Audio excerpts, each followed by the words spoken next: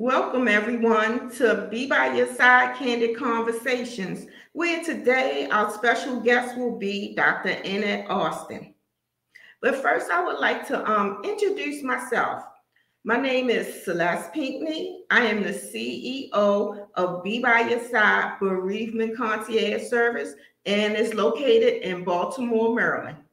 I assist grievers as they transition through the maze of loss, which includes their family affairs, personal grief coaching, and handling their family affairs, funeral arrangements, and setting up vendor assistance.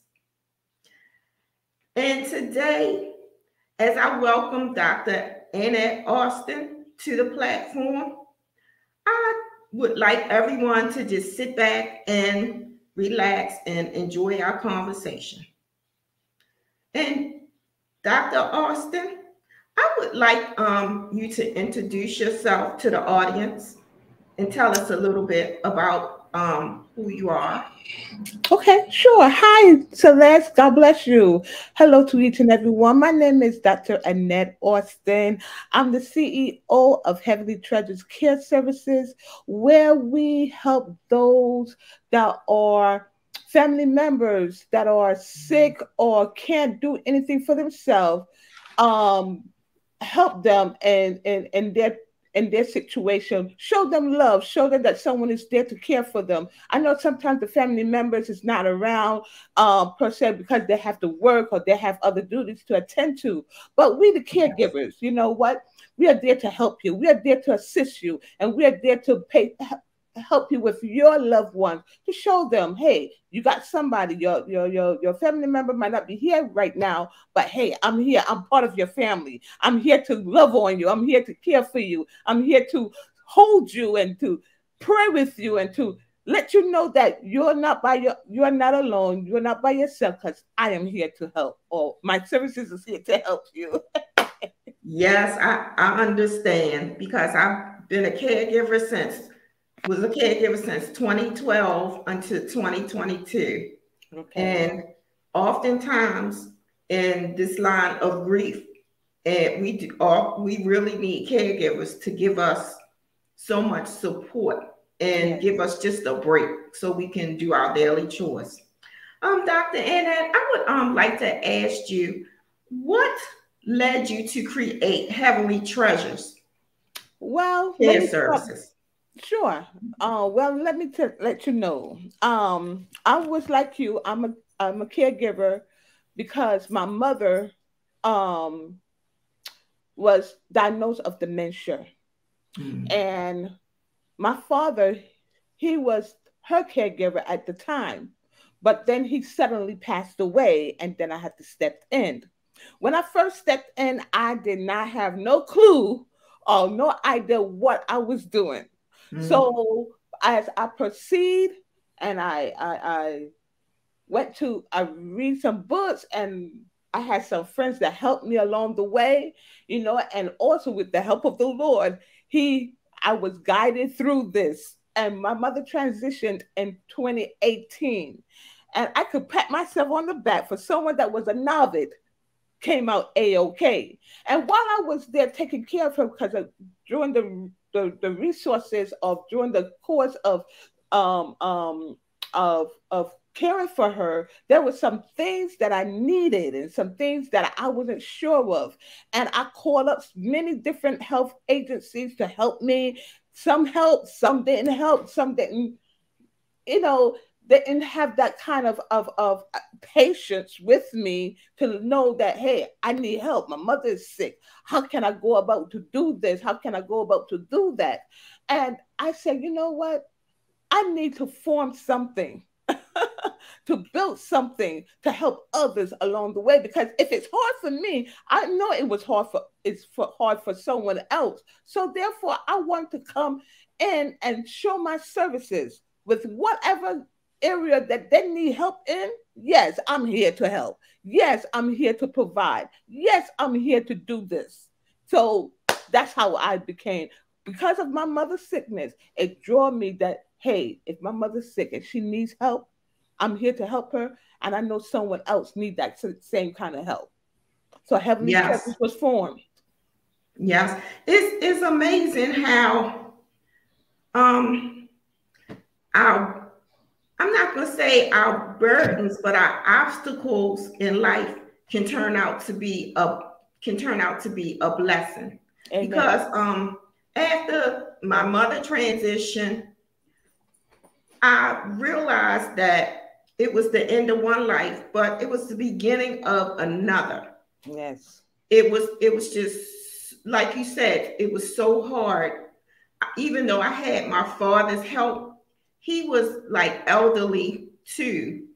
So I had, while I was working, he was helping to take care of her. But when you come home and you have to cook, wash, and my mother had developed a disease called aphasia, and it's something like dementia and Alzheimer's.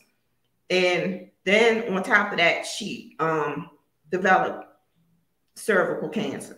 Hmm. So as time went on, she couldn't do anything for herself. Yeah.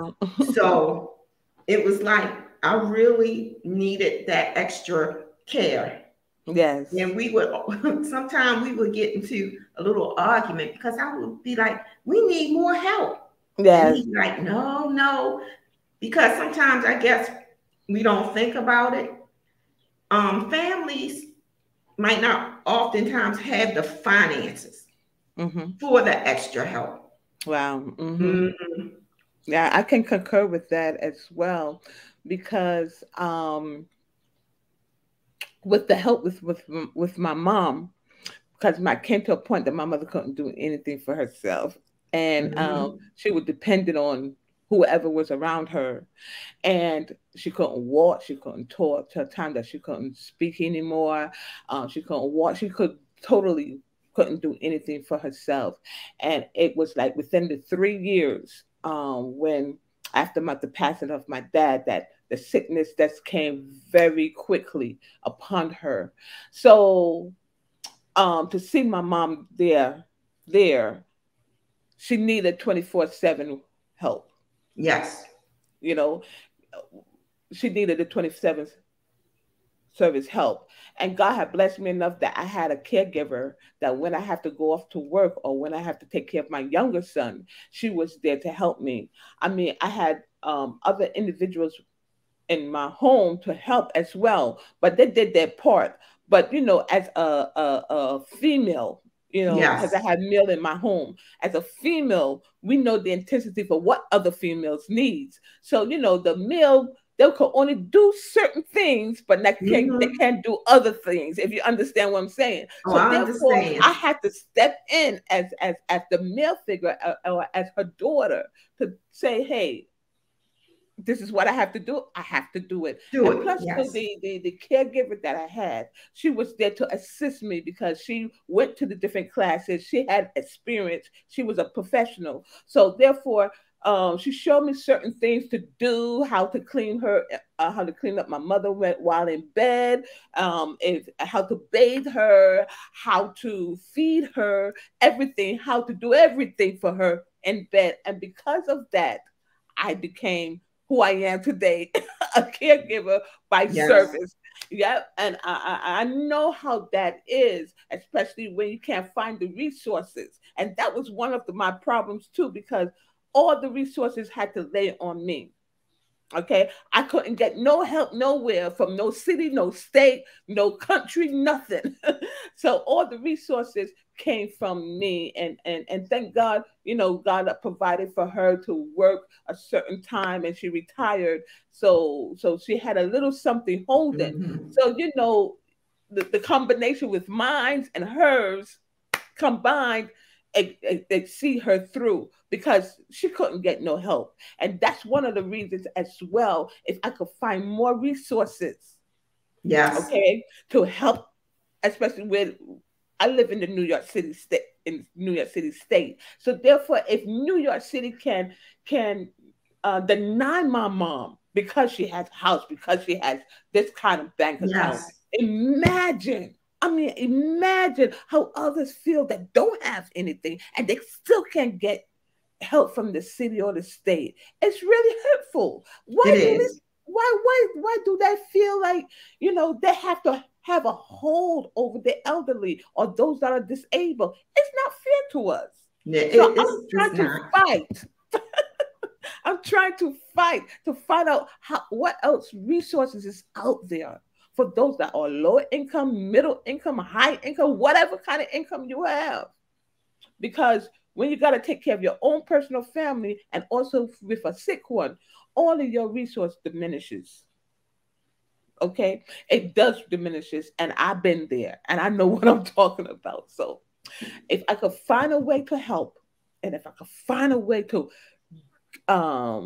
get the city or the state to knock on their door and say, "Hey, I want someone to listen to me," I will do that.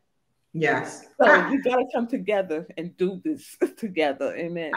I agree because even for myself, I've had like 6 major surgeries, and Wow. your being sick can wipe you out Yes. financially. It because of the time you may not have for work and different things, and even I understand with retirement because for my mother, we were blessed that three of us could split Hmm. um, and It get was. like a caregiver in the morning when I was at work, and then as she got worse, a caregiver in the evening, just for a Right. couple hours Yeah. to give us a little bit of relief. But Yeah. it wasn't enough. It's When never enough. It's never because there's sometimes I had to sacrifice my time to take care of yes, my mom. Okay. hmm I'm working prior to that, my son was very young. He was approximately like 10, 11 years old. So I had to take care of a young child in between wow, taking care of my mama.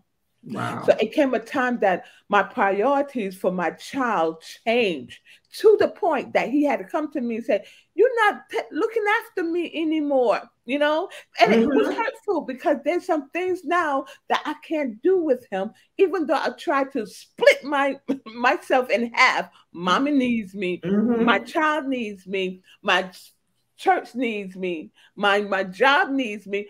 How can I split myself in all these different places when I need to be dedicated to this one person? hmm Yes, Okay. I understand. And that makes us like lose ourselves. So that brings me to the next question. After the during the time of your mother's illness, did you do any self-care, like maybe daily, weekly, or monthly? Yes, I had to do my self care. And you know what I had to do? I had to exercise. Between the period of 2017 till, sorry, between the period of 2016 to 2018, I had to invest invest in myself. And how I Ooh, invest that's in good. myself, I had to go hire a trainer to train me in exercising and workout procedures, the whole 9 yards. Trust me. And that was my time of self care. Also, I took vacations because I'm an island girl. I'm Oh, from the island of Barbados. So every 6 months I would go away within the year. Every 6 months I would go away, doing R&R for myself. And there were times I would take my mother with me, but then I would have a caregiver down there to take care of her while I go to the beach, while I go ooh, that's shopping, and while I do my little thing because I needed that. Because if I didn't do that, sweetheart, I would not be here today. So I would advise anyone to take time out for themselves. Do you? Even if it's for 4 hours, go to the spa, get your nails done, get your hair done. You need that breather. Because if yes. you don't get that breather, you will be no good for yourself or for the person that you're taking care of. So you need time out for yourself. My time out was a week. Someone would say, "Annette, that's too long." No, it's not. I have to take care of myself. Because if I don't take care of myself, who's going to take care of me? Yes. Okay, I'm looking after my mama. Yes, if I don't take care of myself, I can't look after her. So I had to step out of my way a little bit. Not to say that, I'm neglecting her, because I would set up people in place. I make sure I set up people in place. Hey, you do this, you got to do that. You do this, you got to do that before I disappear. And when I disappear, I don't feel no guilt. I don't feel no headaches because I know my mama is in good hands. So that's why I did what I had to do, you know? So, Mm-hmm. yes, self care is very, very, very important. It is.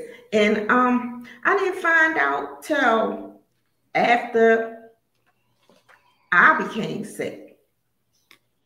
And if I had to do it all over again, which I end up having to do it all over again for my father, this time I did take some self care, but probably not as much as I could because of lack of help. But it's so important. It's Yes, so it is. very important. And my last question I would like to ask you, during your mother's illness, did you feel the need to be alone, or did you feel more so you need a community, or both? Well, to tell the truth, yes, there were times I felt like I had to be alone, but I couldn't press myself to be alone all the time. I need people around me. I need people around me to build me up, encourage me, and to push me to do the best I can. Because we all need encouragement. We all Yes. do need that kind of encouragement. Even if it's a pat on the back and saying you're doing a good job, keep up the good work. Yes. That was much more important to me than being by myself. Yes, I will be by myself at times, but it will bring you into a depression mode. I didn't want to be depressed. I didn't want to be depressed around my mama, because when someone is sick, they could pick up your spirit.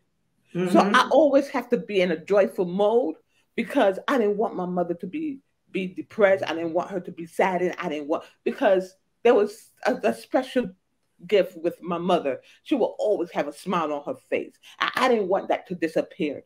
You understand? So I Yes. always used to come into her room with my jolly self. Hi, mommy. How you doing today? I'm so glad to see you. And you know what? That smile will come up on her face.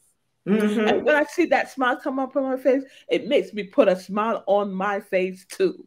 So I know that she was happy. So I couldn't keep myself into in a position or a place of depression or downness. Okay, if I want to be Mm-hmm. alone, you know where I'll be alone? When I go to bed at night. That's when I be alone. Okay.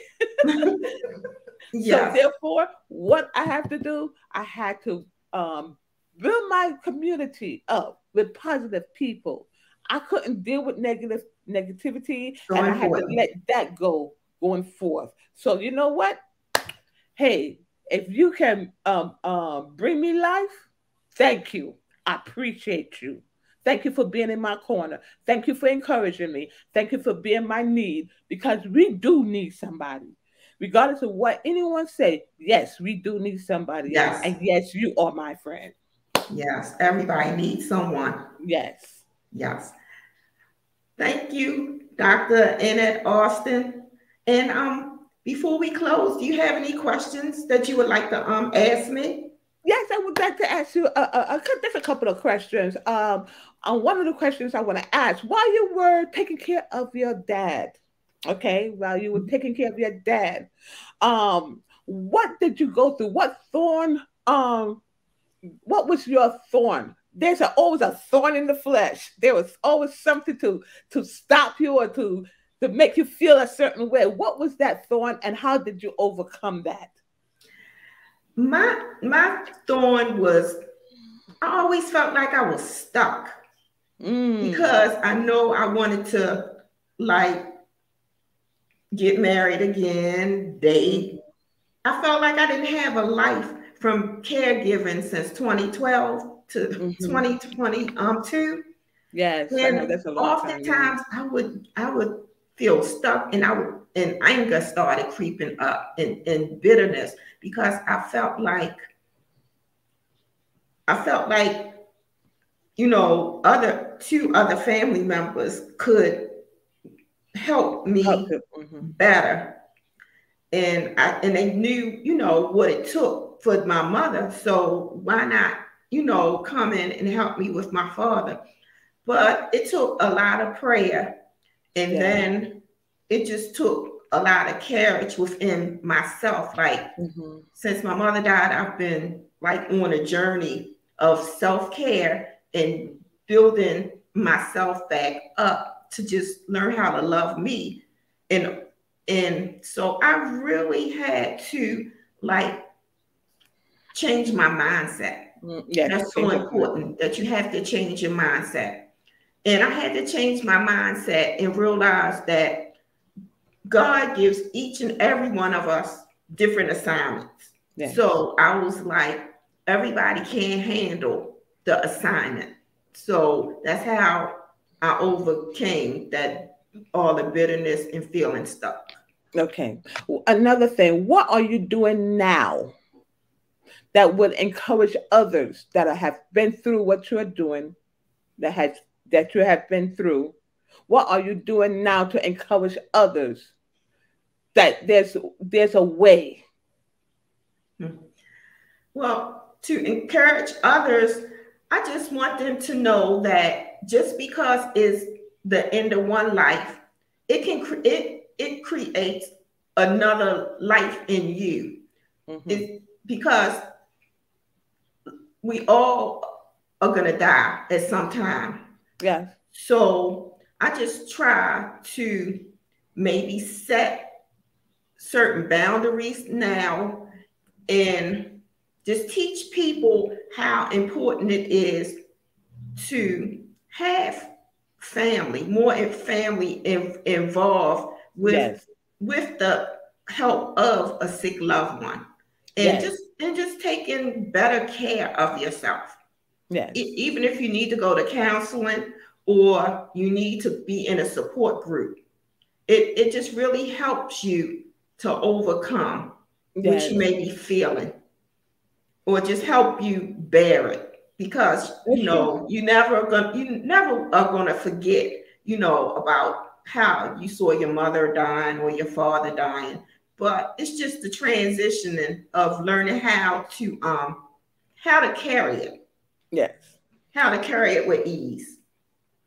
One of the things that I remember one day after I finished taking care of my mom, we were sitting watching television, and she loved to watch television, even if she know what she's watching, but she loved watching television. But however, I remember this specific day while I was there sitting with her, because I love to sit with her to let her know that, I ain't going nowhere, I could sense that she wanted to say something. And I said, Mommy, did you want to say something? She would shake her head. I said, you do? I said, what you want to tell me? She told me, and I'm going to let you know this as well. She said to me, and these were the last words she ever said to me before she was completely muted from speaking ever again. She said, continue to pray. One of the things she said, prayer.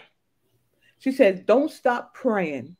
And one of the things that encouraged my heart as well is to say, God will take care of you.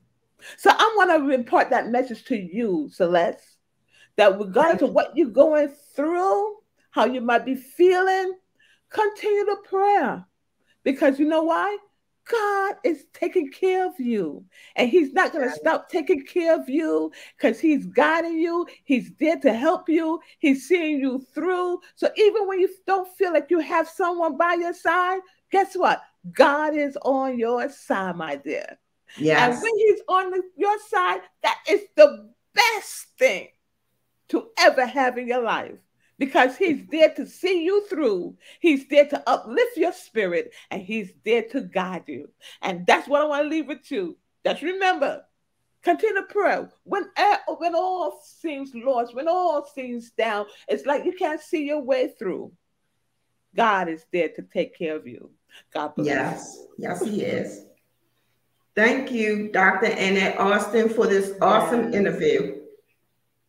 God bless you. I thank you so much, Celeste. I pray and I encourage you to continue doing what you're doing. And we all go through grief. We go through moments of despair. Our emotion gets the best of us. And one thing in my loss I have encountered is to talk about it. When I talk about it, it makes it better. Yes, If I it talk does. about it, it makes me to overcome the length of time that I don't want to put myself in a depression mode. I don't want to put myself in a down mode. I got to talk about it. As long as it takes me to get over that grief moment, I'm going to talk about it because it's going to help me, Yes. and that's what I have been doing. Yes, because in grief it doesn't have a set time. No, it does not. It can come and it can go, And it can come back. So yes. you just have to learn how to go through it, work your way through it, and how to carry it, how to carry what you can't fix. You just have to go through it.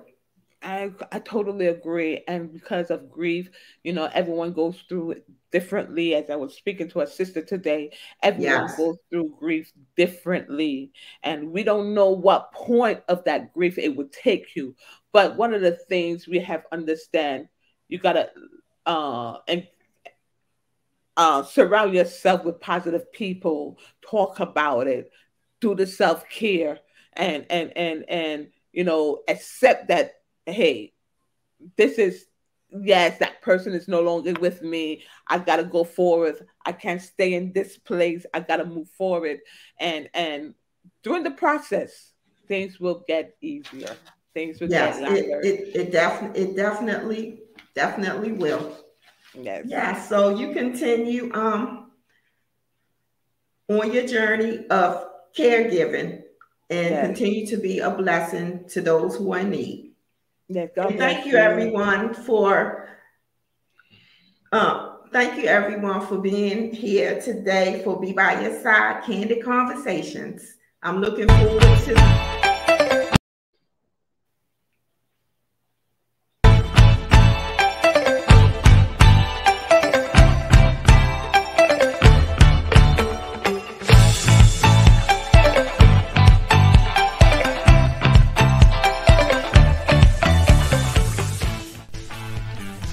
Greetings, everyone. Hi, my name is Chandra Nicole Gore, and I am a Lens of Faith. I'm the CEO and founder of Lens of Faith Speaks Coaching and Consulting, and I'm also the founder and the president of Focus and Align Women's Business Empowerment Foundation Incorporated.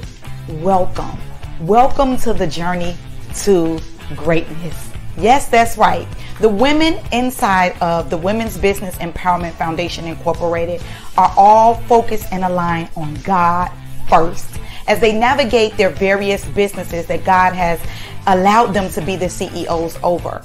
I want to challenge you today to join us now. That's right. I want you to join this magnificent journey of learning all about women in business, how we start from the bottom, but now we are arising for such a time as this, learning valuable tools, resources, and avenues, strategies, tactics, and basic skills that we all need to thrive as CEOs of the businesses that God has given us. Yes, I want to thank you for even tuning into this very video today. As the founder, as the CEO, I want to tell you this. This has not been easy. But you know what? God has been with me every step of the way. So I want you to know today that if you join this movement of women in business, you will succeed in whatever it is that God has allowed you to put your hands on, because our hands shall never lack. I decree and declare today that you are daily loaded with benefits. That's right. If you partner with us and join this amazing movement, you will have the opportunity to mount the stage and talk about your business. You will have the opportunity to learn simple techniques, tools, and strategies to build your business from the ground up. That's right. We want to work with you. We want to band together so that the tools that you may have, what you've been doing, will get you to where God needs you to be. So listen, do not delay. Come on, join this amazing, amazing opportunity today. God bless each and every one of you. Have a great rest of your day.